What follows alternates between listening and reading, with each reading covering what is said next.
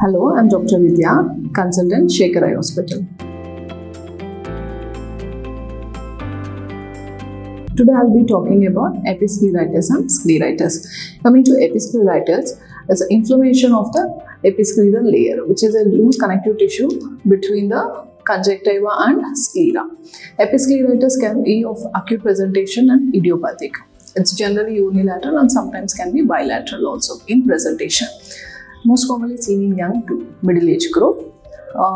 Nearly 30 to 40% of episcleritis patients can have association with the systemic conditions also.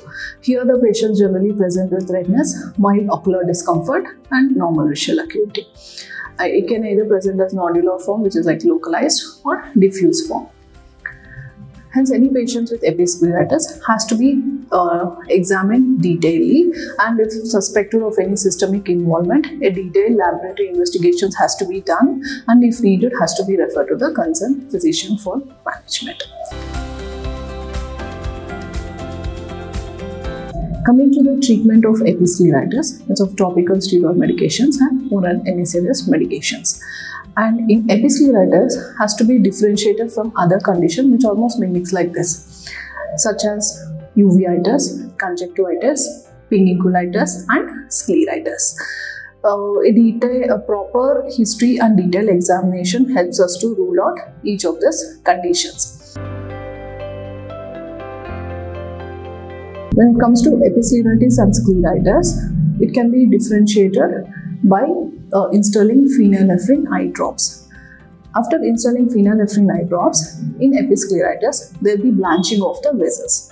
Whereas in scleritis, you don't see any blanching of the vessels. This is one of the important differentiating step for the episcleritis and scleritis. Coming to scleritis. Scleritis is severe ocular inflammation involving the scleral layer. Sclera is the outermost covering layer of the eye. It's most commonly associated with systemic conditions. It can be of unilateral and bilateral presentation. In this condition, patients present with severe redness, pain, and may have decreased vision also. Scleritis can be of two types, anterior scleritis and posterior scleritis. Scleritis can be involved with systemic conditions like collagen vascular disorders or autoimmune, and sometimes with few infectious conditions also. Coming to the clinical features, it's like anterior scleritis. It can be of nodular or diffuse or necrotizing. In nodular form, the inflammation and redness, everything is more of like localized and well defined. And when it comes to the diffuse anterior scleritis, the congestion of vessels and inflammation is little extensive, and here you don't see any kind of blanching of the vessels after installing phenylephrine drops also.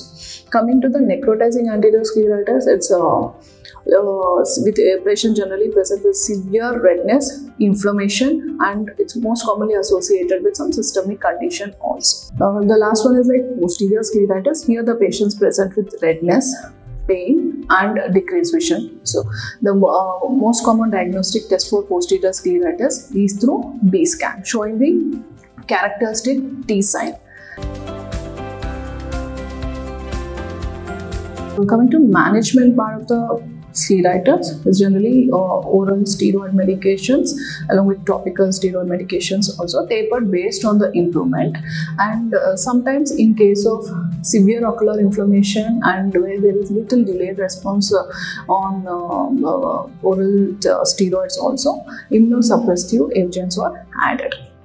Generally, mild to moderate scleritis patients respond very well to the medications.